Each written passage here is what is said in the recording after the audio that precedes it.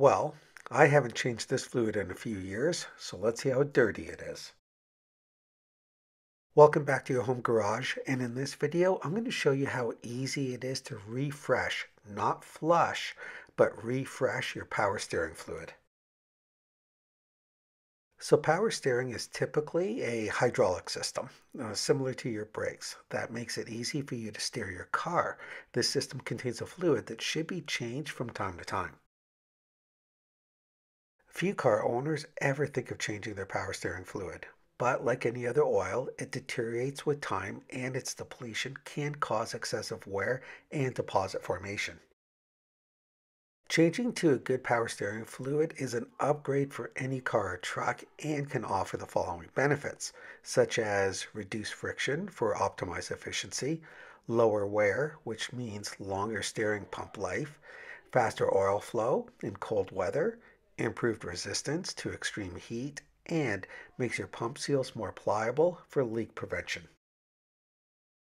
Be sure to check your manufacturer's recommended maintenance schedule to find out what is recommended for your particular make and model. Keep in mind, different vehicles use different types of power steering fluid. Some even use automatic transmission fluid for the power steering system. Make sure you use the correct fluid as specified for your particular vehicle. Now, the reason I like this method to refresh the fluid is because you don't have to jack the car to disconnect the return line to drain the system and then reconnect the line. This method is low risk, which means you don't have to worry about leaks afterwards. The items you'll need to refresh the power steering fluid is first a syringe such as this one or turkey baster, power steering fluid, a container to catch all the old fluid, and paper towels or rags. Of course, always wear a pair of safety glasses and gloves. Now, as you will be working under the hood, your engine will not be running. Before starting, clean the top of the power steering fluid reservoir. Depending on the setup of your vehicle, there might be an accessory belt adjacent to the fluid reservoir. At each step of the process, prevent the oil drips from hitting the belt by covering it with either a rag or a paper towel. After the belts or anything else that needs to be protected, remove the reservoir cap.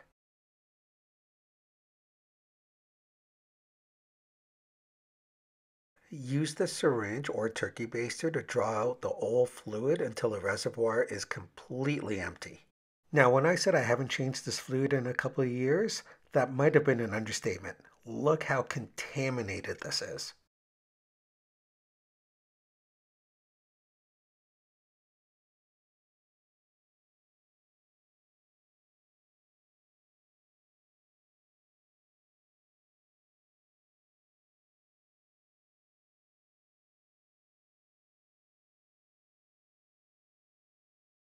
And of course, carefully remove the syringe by not spilling anything in the engine bay or on your paint.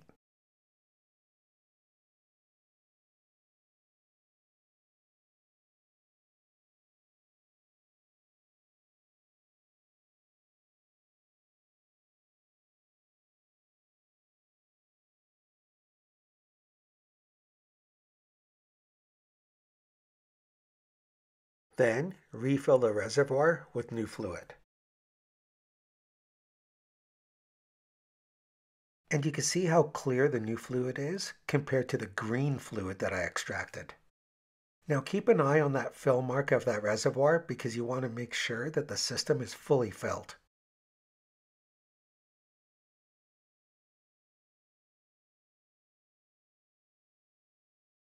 Replace the reservoir cap and remove any rags or paper towels from the engine area.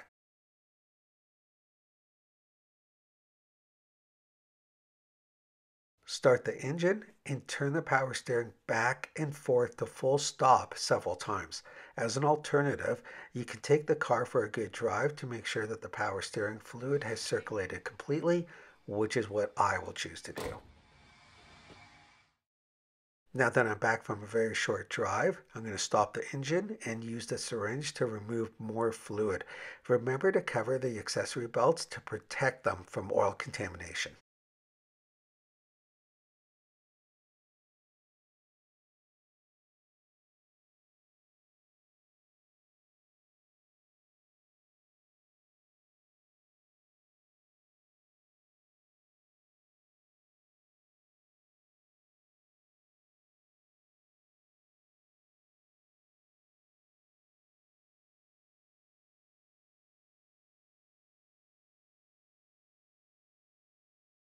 Repeat these steps until the reservoir has been emptied and refilled at least 3 to 4 times.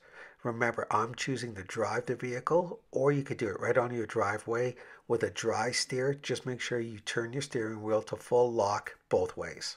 The reason that new oil is added, then circulated in the power steering system and removed is that this is the only practical way to remove most of the old fluid. By the time the reservoir has been refilled 4 times, there's mostly brand new fluid in the system. You can certainly perform this task a few more times for good measure, but be sure you have enough power steering fluid on hand. Now here's a great comparison of where I started off and all the different stages of adding new fluid to the system. Now I actually cycled through my system 6 times, and as you can see, the fluid got more and more clear each time. Now by the time I got to my sixth cycle, it was pretty much clear and brand new fluid. In most situations, 4 cycles would be enough, but mine needed a little extra love. There you have it.